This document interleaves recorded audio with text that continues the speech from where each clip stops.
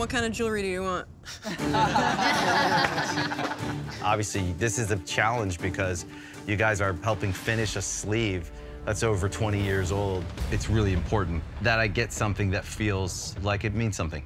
I'm gonna tell you what I care about. You all are gonna have to design something that I feel connected to.